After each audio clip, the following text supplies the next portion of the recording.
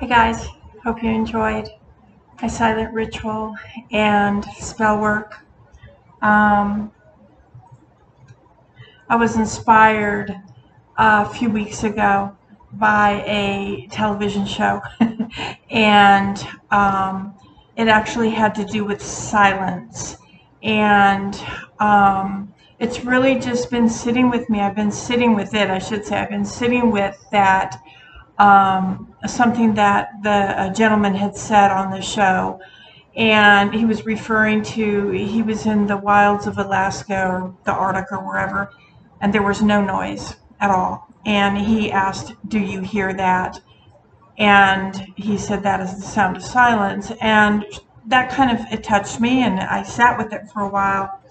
And shortly after that, within a week or two after that, I watched a video, and the guy was out in the forest, and he was talking about how there really isn't any silence anymore, and even in the forest. And he had this, the extreme microphone, and he was recording the forest, and you can hear the birds, and I mean, it was absolutely lovely. You just wanted to lay down there and meditate with all the sounds of the critters, the birds and the crickets and the frogs, and even the trees had a very almost eerie but beautiful hum. They were speaking to each other. It was really incredible. And and then he went to the city, and it was just an abundance of noise. And he went to the beach and the river and stuff. And he just wanted you to realize that, and that really, where and what does silence mean to you?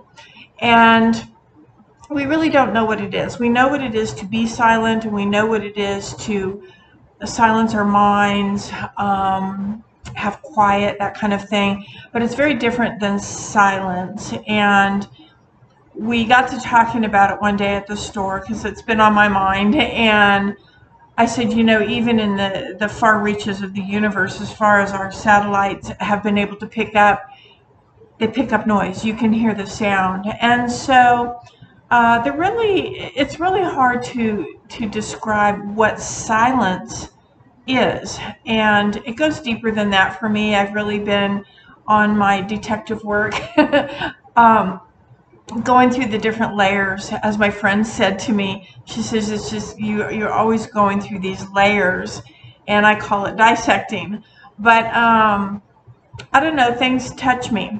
Well, anyway, today's ritual or spell work, I decided that although the spell work was for me, and nothing major,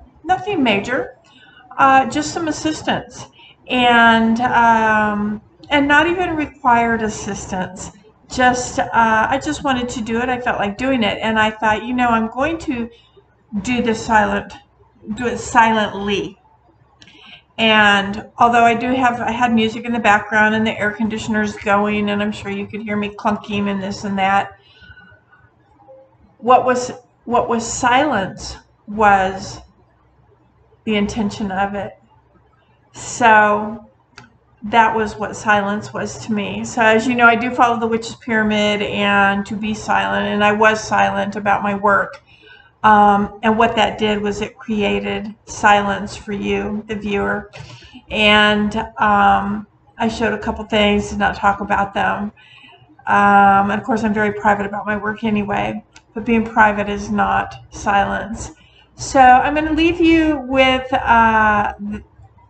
what you saw there, which isn't really out of the ordinary of how I create my spell work. As far as setting up my altar and my spell work, this is not normally where I do my spell work. I don't do my spell work inside the witch's cottage, but if I'm going to record, I'd rather do it here in the witch's cottage than upstairs in my witch room, which is my devotional room. And I don't, as you know, I don't like electronics around my devotional altar and stuff. And so, and spell work messes. Not that it messes with it in a bad way, but it does mess with the energy that I have going on between myself and my devotions with deity and all of that. So anyway, so there you go. Thank you for joining my silent ritual, and again, yeah, I leave you with uh, silence. Leave you with silence. See you soon. Bye, guys. Love ya.